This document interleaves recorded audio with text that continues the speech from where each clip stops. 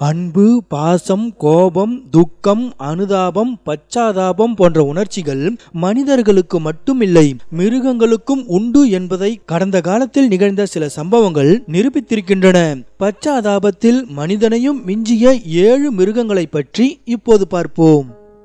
Wash த சிம்பான்ஜி.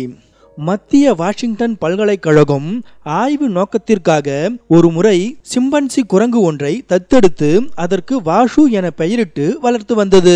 வாஷுவுக்கு சைகை மொழிகளை கற்றுத்தந்து ஒரு மனித குரங்கு மனிதர்களோடு எவ்வளவு நன்றாக தொடர்பு கொள்கிறது என்பதை ஆய்வு செய்ய அதனை முடிந்தவரை ஒரு மனிதனை போல வளர்த்தார்கள். ஆய்வாளர்களுக்கு வாஷுவின் நடவடிக்கைகள் மிகவும் திருப்திகரமாகவே இருந்தன. சைகை மொழிகளை புரிந்து கொண்டு அதற்கேற்ப சமர்த்தாக நடந்து கொண்டது. மனிதர்களோடு நெருக்கமாக பழகியது மற்றும் சரியான இலக்கணத்துடன் சில வாக்கியங்களையும் கூட எழுதியது. வாஷு மீதான பரிசோதனை முழு வெற்றி அடைந்ததில் ஆய்வாளர்கள் மட்டற்ற மகிழ்ச்சி அடைந்தார்கள். ஆனால் ஆய்வாளர்களே எதிர்பார்க்காத ஒரு விஷயத்தை செய்து வாஷு அனைவரையும் பிரமிக்க வைத்தது. அதாவது வாஷுவை பராமரித்து வந்த ஊழியர்களில் ஒருவரான கேட் எனும் பெண் கருத்தரித்திருந்தார். ஆனால் துரதிருஷ்டவசமாக அவருக்கு கருச்சிதைவு ஏற்பட்டது. இதனால் ஏற்பட்ட மன உளைச்சலாலும் கருச்சிதைவால் ஏற்பட்ட வலியை போக்கவும் கேட் சில வாரங்கள் வாஷுவை பராமரிக்கும் பணியில் இருந்து தன்னை விடுவித்துக் கொண்டு விடுமுறையில் சென்று விட்டார். பின்னர் விடுமுறை முடிந்து வேலைக்கு திரும்பிய கேட்டை வாஷு திரும்பி கூட பார்க்கவில்லை. அது இத்தனை நாட்கள் தன்னை பராமரிக்க வராததால் கேட் மீது கோபத்துடன் இருந்தது. இதனை புரிந்து கொண்ட கேட் வாஷுவை சமாதானப்படுத்த வேண்டி தனது குழந்தை இறந்து போனதால் சில வாரங்கள் வேலைக்கு வரவில்லை என சைகை மொழியில் வாஷுவிடம் தெரிவித்துவிட்டு சில நிமிடங்கள் துக்கத்தினால் அமைதியாக இருந்தார்.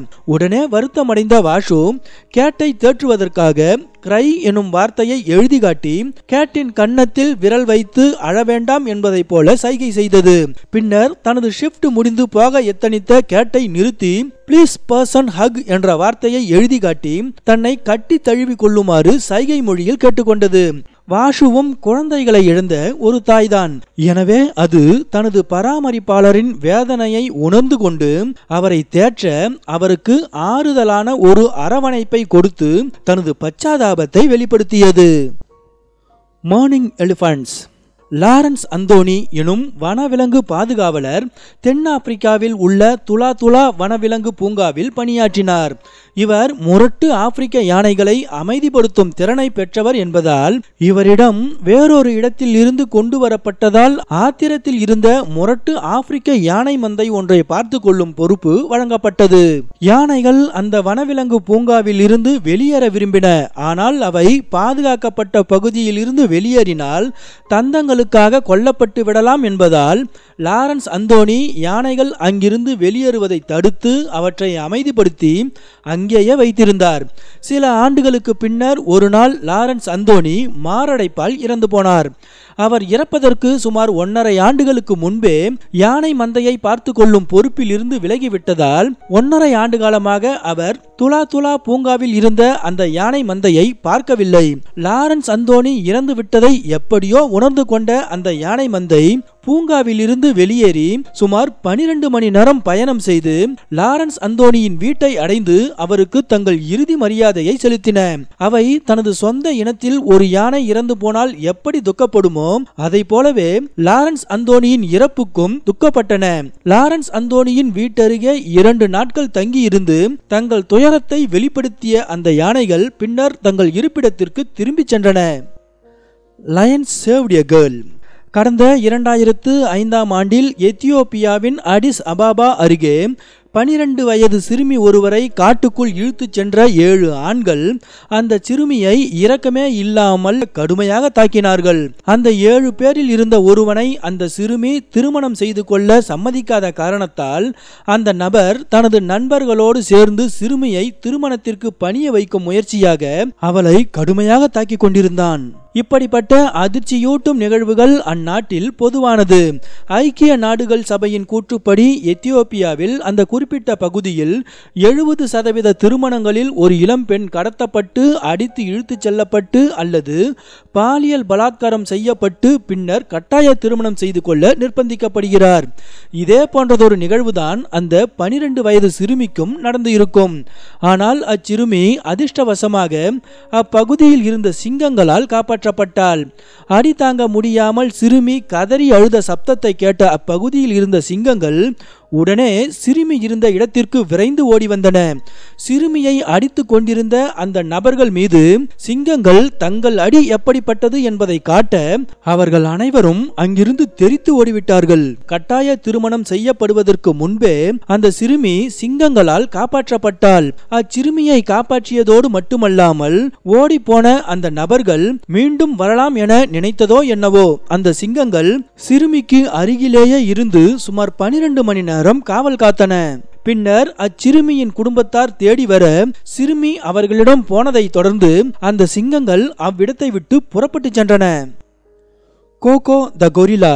கோகோ என்பது அமெரிக்காவின் கலிபோர்னியா மாகாணத்தை சேர்ந்த பிரான்சின் பேட்டர்சன் என்பவரால் வளர்க்கப்பட்ட ஒரு பெண் கொரில்லாவின் பெயர். புத்திசாலித்தனம் மிகுந்த இந்த கொரில்லாவின் ஐக்யூ 70 புள்ளிக்கும் மேல் இருந்ததால் இது ஒரு சில மனிதர்களை விட அதிக புத்திசாலித்தனத்தை கொண்டிருந்தது. பிரான்சின் பேட்டர்சன் கோகோவுக்கு சுமார் 2000த்திற்கும் அதிகமான சைகை மொழி சொற்களை சொல்லிக் கொடுத்திருந்ததால் கோகோ ஆராய்ச்சியாளர்கள் உடன் நம்ப முடியாத அளவுக்கு மனிதர்களைப் போலவே தொடர்பு கொண்டது. கோகோவுக்கு பூனைகளை பற்றிய கதைகள் பிடித்திருப்பதை உணர்ந்த அதன் பராமரிப்பாளர்கள் அதற்கு ஒரு நிஜ பூனைக்குட்டியை பரிசளிக்க விரும்பினார்கள். அதன்படி ஆல்பால் என பெயரிடப்பட்ட ஒரு வால் இல்லாத பூனைக்குட்டியை கோகோவுக்கு பரிசளித்தார்கள். தினமும் 1 மணி நேரம் அந்த பூனைக்குட்டியுடன் விளையாட கோகோ அனுமதிக்கப்பட்டது. பூனைக்குட்டியுடன் விளையாடி மகிழ்ந்த கோகோ அதனை தன்னோடவே வைத்து வளர்ப்பதற்கு கூட முயற்சி செய்தது. ஒரு நாள் ஆல்பால் பூனைக்குட்டி காம்பவுண்டிலிருந்து வெளியேறி நெடுஞ்சாலை பக்கம் செல்ல அங்கு வந்த ஒரு கார் மோதி ஆல்பால் அம்பேலானது. பின்னர் ஆய்வாளர்கள் பூனைக்குட்டியின் மரணத்தை பற்றி கோகோவுக்கு தெரிவிக்க இடிந்து போன கோகோ சுமார் 10 நிமிடங்கள் வரை எந்த ஒரு சலனத்தையும் வெளிப்படுத்தாமல் அமைதியாக இருந்துவிட்டு பின்னர் திடீரென வெளிப்படையாக தேம்பி அழ ஆரம்பித்தது. பின்னர் தனது செல்ல பூனைக்குட்டி தூங்குவதாக சைகை மொழியில் ஆய்வாளர்களிடம் தெரிவித்தது. மேக்பை. மேக்பை என்பது ஐரோப்பா, ஆசியா மற்றும் வட அமெரிக்காவில் காணப்படும் ஒரு பறவை இனமாகும். உலகின் அறிவுத்திறன் அதிகமுள்ள பறவையாக கருதப்படும் மேக்பை பறவைகள் கருப்பு வெள்ளை நிறத்தை கொண்டிருக்கின்றன. மேக்பை பறவைகள் தங்கள் சக நண்பன் அல்லது உறவினர் இறந்து விடும்போது துக்கத்தை வெளிப்படுத்துவதோடு இறுதி சடங்கையும் செய்வதாக அமெரிக்காவின் கொலராடோ பல்கலைக்கழக பேராசிரியர் டாக்டர் மார்க் பெக்காஃப் தெரிவித்துள்ளார். இதற்கு சான்றாக அவர் தான் பார்த்து படம் பிடித்த ஒரு சுவாரஸ்யமான சம்பவத்தை சொல்கிறார். அதாவது அவர் ஒரு நாள் சைக்கிளில் சென்று கொண்டிருக்க வழியில் ஒரு மேக்பை பறவை கார் மோதியதால் உயிரிழந்து கிடக்க அதனை சுற்றி 5 மேக்பை பறவைகள் நின்று கொண்டிருந்தன. இறந்து போன தங்கள் சக நண்பனையே பார்த்து கொண்டிருந்தன. பின்னர் அதில் ஒரு பறவை இறந்த பறவை நகருமா என்பதை அறிய தனது அலகால் கொத்தி சோதனை செய்கிறது. டாக்டர் மார்க் பேக்காஃபின் கூற்றுப்படி இது ஒரு யானை தனது நண்பன் இறந்துவிட்டால் எவ்வாறு அனுதாபம் தெரிவிக்குமோ அதனை ஒத்த சைகையாக இருந்ததாக தெரிவிக்கிறார். மேக்பை பறவைகள் செய்த அடுத்த கட்ட சைகைகள் மிகவும் அர்த்தமுள்ள ஒரு சடங்கை ஒத்திருக்கின்றது. அதாவது ஒரு மேக்பை பறவை பறந்து சென்று எங்கிருந்தோ சிறிது புல்லை எடுத்து வருகிறது. அதை ஒரு காணிக்கை போல கருதி இறந்த பறவையின் உடலுக்கு கீழே வைக்கிறது. பின்னர் 5 மேக்பை பறவைகளும் சிறிது நேரம் மௌனமாக நின்றுவிட்டு ஒன்றன் பின் ஒன்றாக அவ்விடத்தை விட்டு பறந்து சென்று விடுகின்றன. மேக்பை பறவைகளின் இத்தகைய செயலின் பொருள் என்னவென்பது விவாதத்திற்கு உட்பட்டதாக இருப்பினும் இது இறந்தோருக்காக இப்பறவையினம் செலுத்தும் துக்கத்தின் காட்சி என்று டாக்டர் மார்க் பெக்காஃப் உறுதியாக நம்புகிறார். A chimpanzee's empathy on its kid.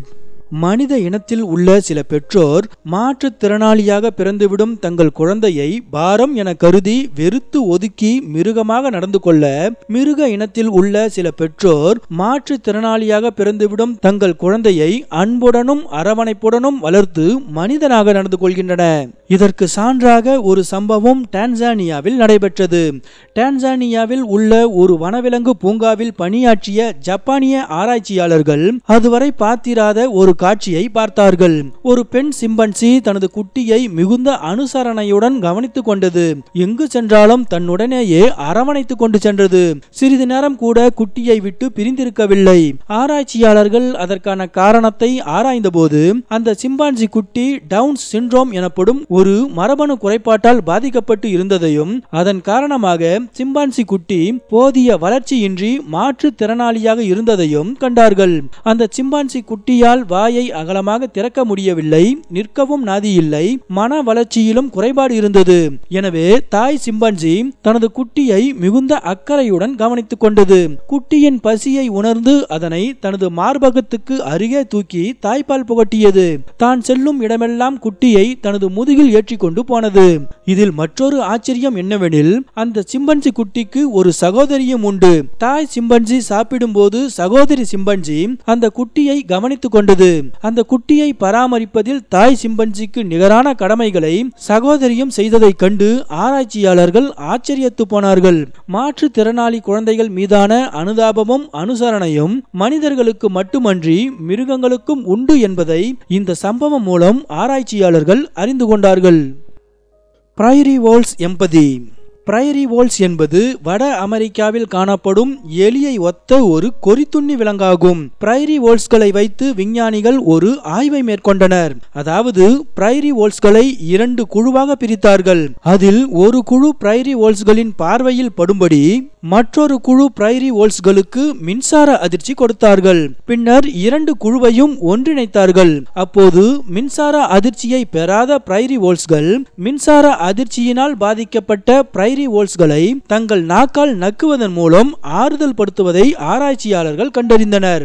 இது தற்செயலா அல்லது பச்சாதாபத்தால் நிகழ்ந்த செயலா என்பதை கண்டறிய விஞ்ஞானிகள் அடுத்த கட்ட சோதனையை மேற்கொண்டனர். அதாவது பிரைரி வோல்ஸ்களின் பச்சாதாப உணர்ச்சிக்கு காரணமான ஆக்சிடோசின் ரிசெப்டர்களை தடை செய்துவிட்டு பின்னர் மேற்குறிப்பிட்ட மின்சார அதிர்ச்சி பரிசோதனையை மீண்டும் செய்தனர். இந்த முறை மின் அதிர்ச்சி பெறாத பிரைரி வோல்ஸ்கள் மின் அதிர்ச்சியினால் பாதிக்கப்பட்ட பிரைரி வோல்ஸ்களை தங்கள் நாக்கால் நக்கி ஆறுதல் எதுவும் படுத்தவில்லை.